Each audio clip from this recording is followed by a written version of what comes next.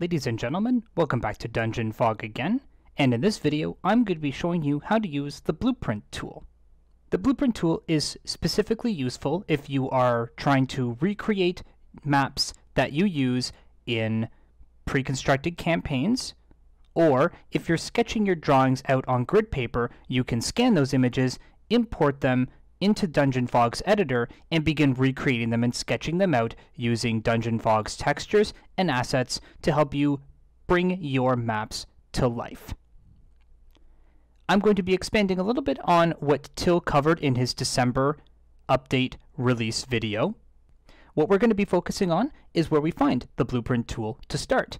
So if you select your Select tool up here, a new section will appear with a button that we can click to either hide or show our blueprints. Now, since we don't actually have a blueprint uploaded on the map yet, we are actually going to do the first step and actually import an image into Dungeon Fog. In order to do that, we're going to click on this box down here, and when it's highlighted in orange and you click on it, a new dialog box appears. Now, before we get started on actually importing a map into Dungeon Fog in order for us to edit, what I want to describe to you first is this layout right here that you can see. Now, this grid space here, that is the grid that is highlighted in orange, is reflective of these squares on your map. So if we go over to the resize tool here, which is identical to the resize tool that I covered in a previous tutorial video, you'll see that my map size is 15 by 16. That means it is 15 squares long by 16 squares wide. The function of the Blueprint tool is to align the grid lines from the image that you're importing to the map size that you have. And there's a number of ways that we can do that. So the first thing that we're going to do is actually upload an image. Now, I've gone ahead and already uploaded an image that I've copied from a previous map I've done using the modern assets. But if you upload an image, only JPEG or PNG images will work. When you find the image that you want to work with, you simply upload it into the database here, and a list of all of the images that you've uploaded will appear in this box on the left. Now, when you highlight and click, your image then gets imported onto the map that currently fits the size of your grid space. Now, there's a number of quick tools that we can use to try to align the grids on the image to the grids on the map. We can try to rotate it counterclockwise. Doesn't quite work. We can try rotating it clockwise. Doesn't quite work as well. We can try having the image fit the map pixel size, as in it's already set to 70.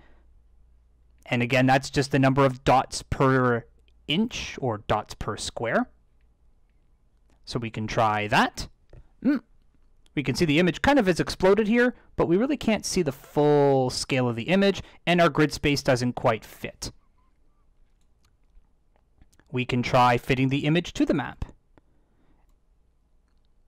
at which point the image will then be compressed or expanded to fit the restrictions set forth by your map size down here. However, you can see that my lines still don't quite match up.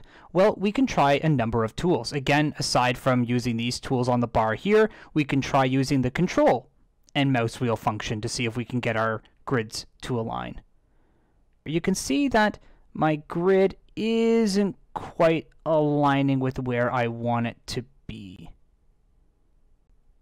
Kind of getting there, but not quite. But that's okay, because we have a number of tricks up our sleeve that we can use. If we need to make any fine adjustments, we can hold Shift to move the image around the map as we need to. That disables the Snap to Grid feature down here. If we need to pan around the image to see how it's aligning with our grid space currently, we can hold the right mouse button and navigate around the window pane to see how our lines are matching up.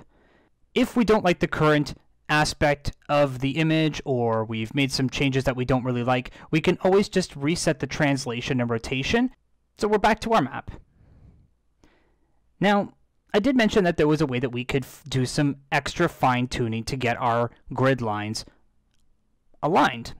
And if you hold down the Alt button, Not only do you notice that a new crosshair appears, but we also get a new set of tools that we can use, such as using a 3x3 grid to create a scale that we can then work with. So we're going to zoom in again. We'll hold Alt, and we're going to pick this corner right up here, and we're going to trace a 3x3 grid that's going to align with the grid lines on the image.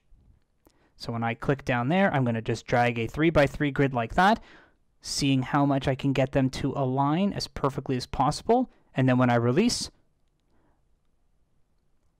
that has now forced the grid lines on the map to align themselves to the image. I zoomed our image back out just to show you guys something else that we can do before we even start drawing our grid lines down.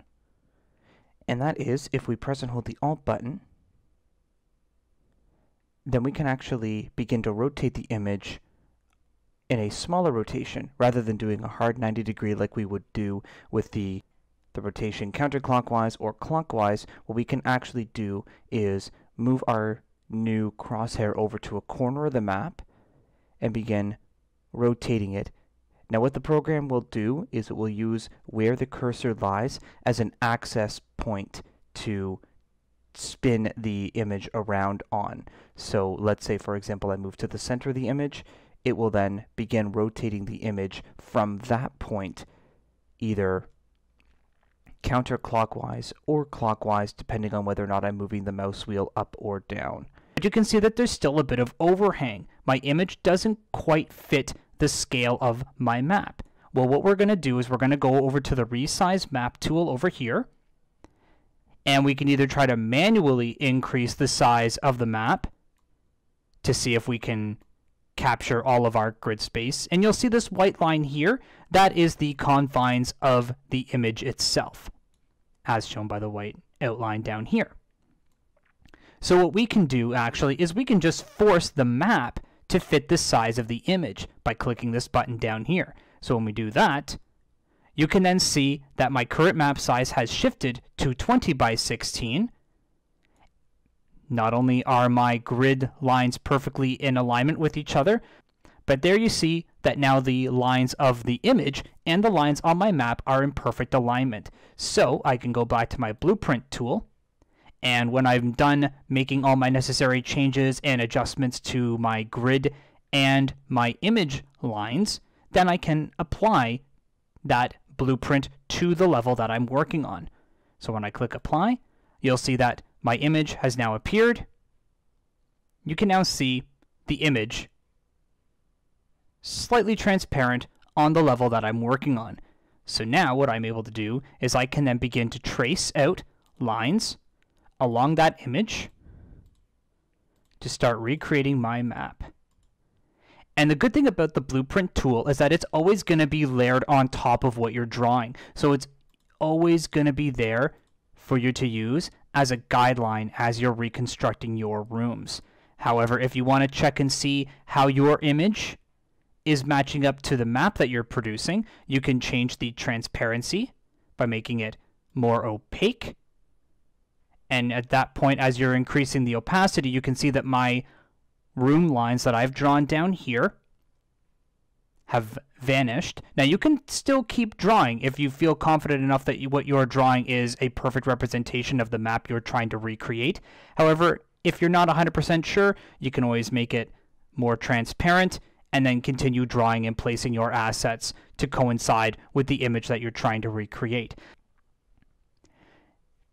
Now the blueprint itself is only going to remain on this level. I would caution you to not alter your map size when you're using blueprints. Once you get your image locked into a map size that works for the image you're trying to recreate, stick within those confines, or else any other map levels that you've previously done, if you start changing the map size over the course of the entire map that you're doing, all of your images and assets are going to shift. It's just the way Dungeon Fog aligns all of their assets and grid lines in the program. So changing your map size continuously while you're using the blueprint tool is not advised. However, what is advised is using the blueprint tool. Before I let you guys go for this tutorial video, I just wanted to thank everybody who's been subscribing to the videos so far. I'd like to thank Till and his team for giving me the opportunity to do these videos for you guys. I think that you're seeing a lot of benefit and I'm seeing a lot of benefit by doing these videos. I think it's enhancing all of our experiences with this program. So I wanted to thank you guys for subscribing to the channel, joining us on Dungeon Fog, and getting involved in the community, which they are very active in on their Discord server, which you can access via the Dungeon Fog homepage and then jump into the server from there. I'm usually on the Discord server as well, so feel free to message me at BG Simplified if you're ever looking for me in the Dungeon Fog Discord server. Feel free to comment on any of my videos. If you have any direct questions for me, I'll get back to them as soon as I possibly can. I'm active on Twitter, Instagram, Facebook. Feel free to find me on any of my social media handles, which are all listed in the description of every video that I do. And I will see you all in the next video.